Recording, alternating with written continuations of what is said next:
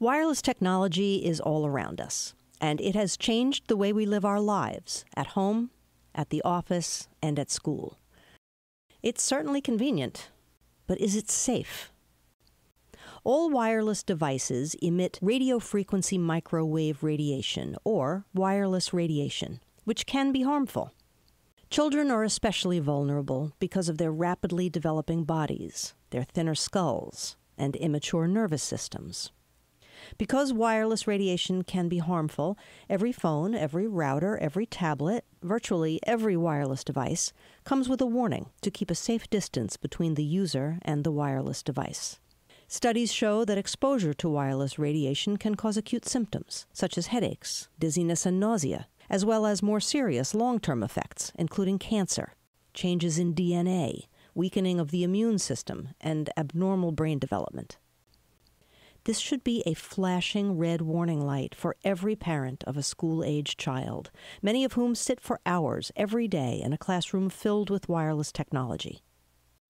So, if we know about the potential harm, why are schools installing more and more wireless technology? The government isn't helping.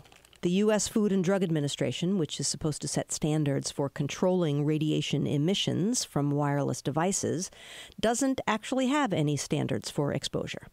And the Federal Communications Commission, which regulates wireless infrastructure, has exposure guidelines developed almost 25 years ago by a group of engineers, not health professionals.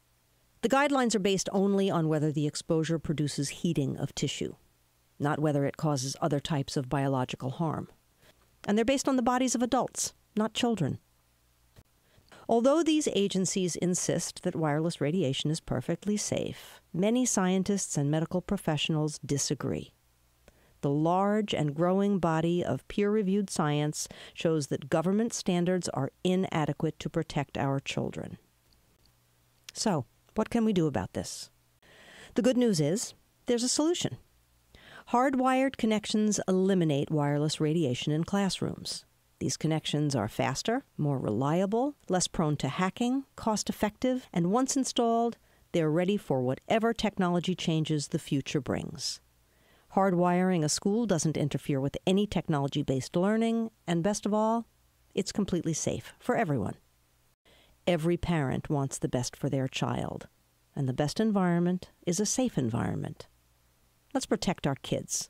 Let's hardwire our schools. To learn more, including things your school can do right now to reduce wireless radiation in classrooms, please visit TechSafeSchools.org.